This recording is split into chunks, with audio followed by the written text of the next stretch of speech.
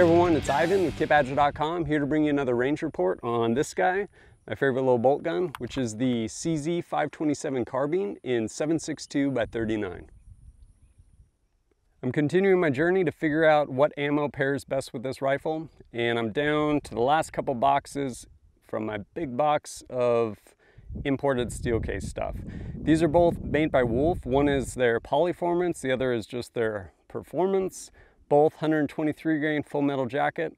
Gonna go ahead and start with the Polyformance.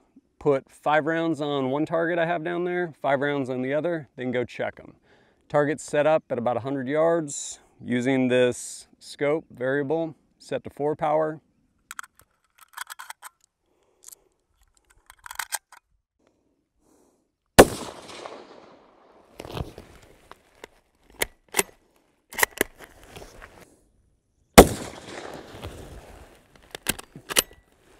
All right, that was the 10th round of the Polyformance 123 grain.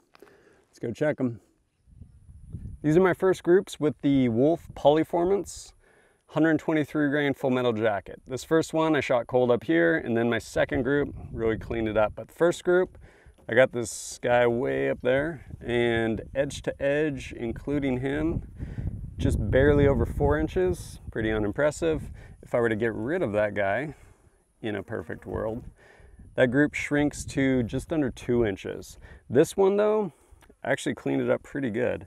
I got edge to edge, the furthest ones are a little under 1.6 inches, which is probably the best I've shot out of that rifle, and this honestly might be the best ammo for it. But I have the 123 grain full metal jacket Wolf Performance ammo, so I'm gonna go jam that up, post 2 new targets, and get that shot.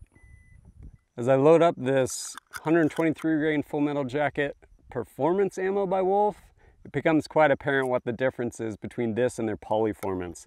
Their Polyformance ammo essentially has some sort of polymer coating on the steel jacket, whereas this is their old school stuff. It's actually lacquered, so we'll see how this stuff does once I get it jammed up.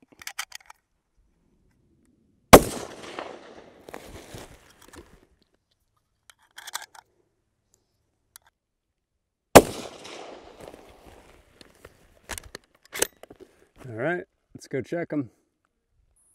Here we have the second set of the 2 groups, this being the 123 grain full metal jacket Wolf Performance ammo, their lacquered stuff.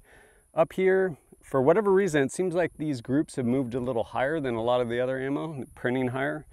Keep in mind this rifle's zeroed at 50 yards and we're shooting at 100. But not a horrible group, but edge to edge for this ones are looking at about 2.2 inches, which isn't amazing, isn't that great. Down here, opened up a little bit more. I know I had at least one flyer down here, jerked my trigger, but for this guy's edge to edge down here, we're looking at about just under 3.6 inches. Neither one of them spectacular. This one obviously being a little bit better. That pretty much wraps up all the foreign steel cased ammo I have. Got a whole box of different flavors, went through all of them, and I will say so far, I think that 123 grain full metal jacket Wolf Polyformance, probably the best this thing groups. That might be the winner.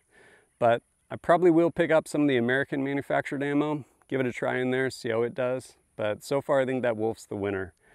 Fun little rifle, love shooting this thing. As always, thanks for joining us at kitbadger.com. Look forward to seeing you next time.